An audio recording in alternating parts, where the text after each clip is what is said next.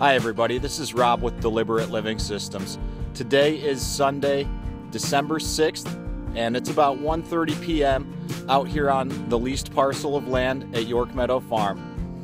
It has been a long time since we did a video update, but better late than never, so here we are, almost 4 months after the last video. So stay tuned. We'll give you a breakdown of what went down in the last video, and we'll take a look around today and give you an update as to what's going on here at the farm. Let's check it out. Okay, so the last video we did was on August 25th, and at that time we gave a breakdown of where we were at with the market garden, what we were doing to compensate for the lack of productivity, and we also talked about the lease agreement between Deliberate Living Systems and the landowners where York Meadow Farm is located. We talked about the NRCS as well, and that's really about it. We took a look at where the high tunnel was going to go. We'll take a look at the almost complete high tunnel here in just a minute, but that's about it. Market garden update, lease agreement, and high tunnel and NRCS. So we'll hit on all of those things again with additional updates of what we've been doing over the past few months. And even though we're going into winter, hopefully you won't have to wait another 3 months for the next video. So let's talk about all that stuff and share what we've been doing. Come on. All right, so here we are at the market garden. Our market garden is approximately 2,300 square feet. The last time that we talked about the market garden, half of it was sown in buckwheat, the other half was still productive with tomatoes and things like that. So since then, what we've done is had 2 cycles of buckwheat growing in here. We tore out the garden early, basically as soon as the tomatoes were done, and we're able to get a 3rd round of buckwheat. What you see here is 40 yards of organic material that I got from a landscaper friend of mine. This is basically composted junk. Really good stuff that he delivered here. 4 loads, 40 yards, and we had this dumped and spread after we utilized Nick Ferguson's recipe for building soil. So what that means is that we dumped probably, I don't remember the exact quantities, but about a dozen bags of layer feed, maybe about the same in dried molasses. We also put some phosphate down, some bone meal, and some lime in order to feed the bacteria and the worms and all other soil life. We're hoping that the leaf humus and chipped material will provide some beneficial fungus and mycorrhizae next year, and we're hoping that this area is going to be a real productive garden. The plan at this time is to do what we did 2 seasons ago, which was raised beds, and we'll probably begin a more permanent raised bed system here in the market garden. Okay, while this isn't much to look at and it's not very impressive at this point, this is where we're at with our little perennial nursery. We have 2 varieties of comfrey up here, Bocking 4 on this side, and then Bocking 14 in the back there. And up here we have not a bunch, but a few bare root trees that were given to me by Greg Burns and Rich Freitzel. We have some elderberries, some chestnuts, some hazelnuts, some apples, some goji berries, some sea berries. And what's really surprising to me is that these goji berries, after a few hard frosts, still have their foliage. They're doing really well, and I'm excited to see how these will do here on our farm.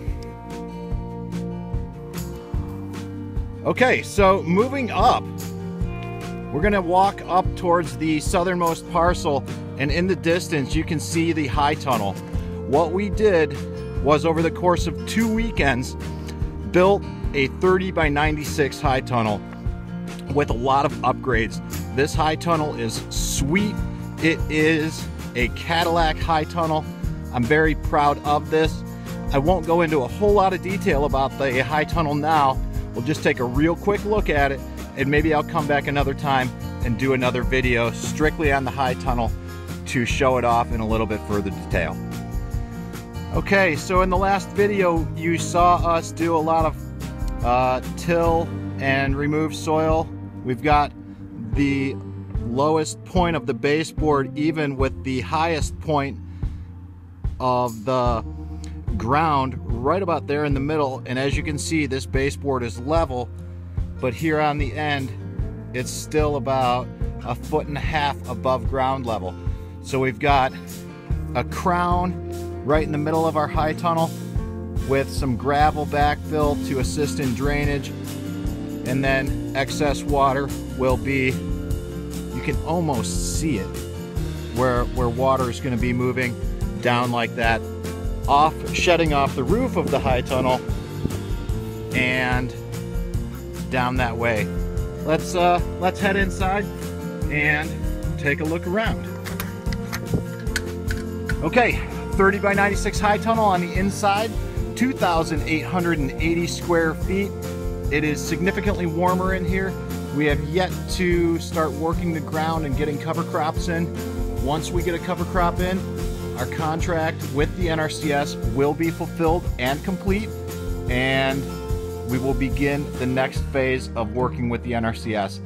So I think that's what we'll do. We'll do another video of the high tunnel and take a real good look at everything in here, the doors, the upgrades, the ventilation system, and show it off so that we can get a much better understanding of why we did what we did and how this is going to factor in for the long-term goals and objectives of the land here and the landowners of the farm.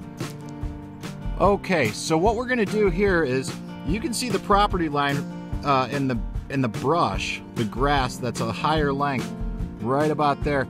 That's where this parcel of leased land begins. Deliberate Living Systems is leasing this land from the landowners of York Meadow Farm. This front parcel, which is about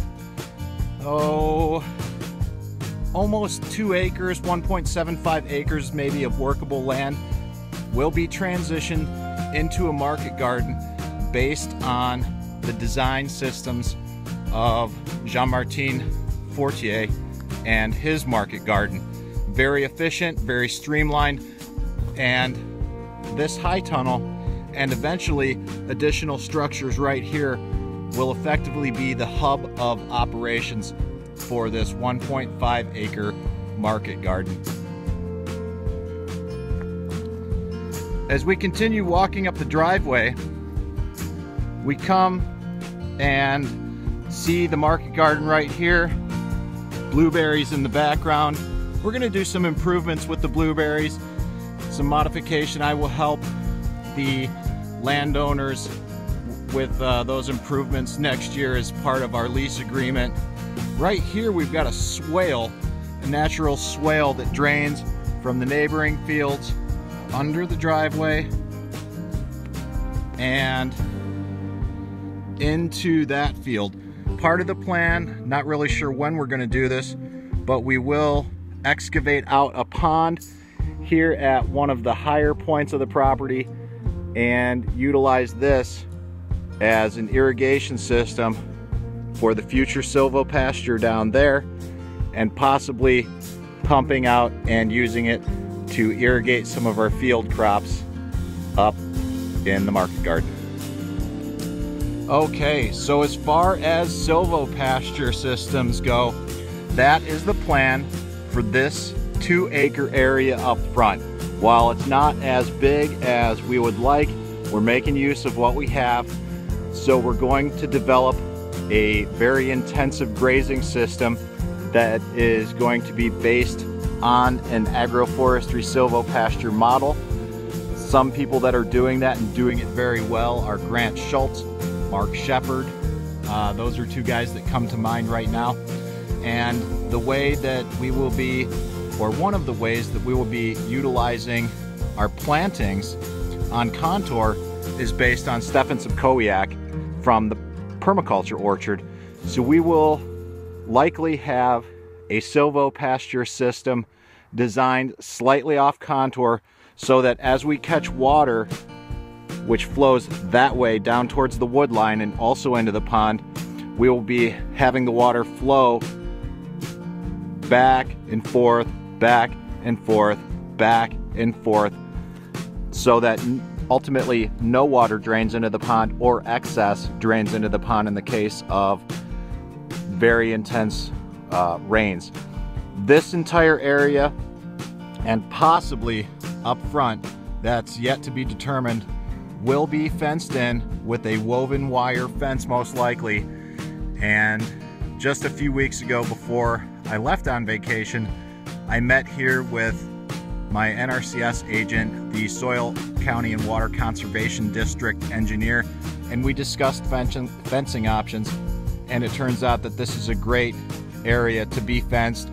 We may also do one more area in the back, and basically in order to do that, I will be modifying the current lease agreement that I have with the landowners here to incorporate this parcel and a portion in the back in order for me to do that under the beginning farmer, as a beginning farmer, in conjunction with NRCS and EQIP. And for those that want more information on this, I am in the process of assembling some information, and we'll be sharing that on a podcast later on this month. So stay tuned for more information on that. But for now, that's really all we've got. New project in the works. One project almost complete. Market garden. Lots of organic material has been added this year. We're hoping to have an abundance and very productive year next year. So lots of stuff has been taking place over the past few months. Lots of stuff is still going to be taking place as we go into winter.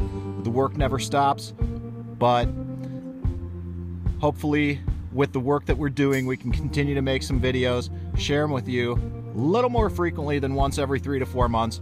But hey, you do the best you can with what you got, and somehow time slipped away from us.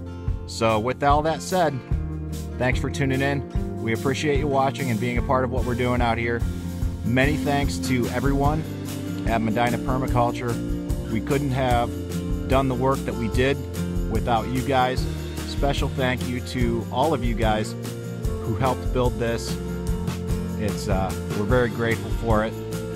Very happy to be working with you, and very glad that you're a part of our farm with us. So until next time, guys, take care, and we'll see you soon with another video on the high tunnel, specifically about the high tunnel, and have some more information at that time. All right, take care. It's time to get to work. Bye-bye.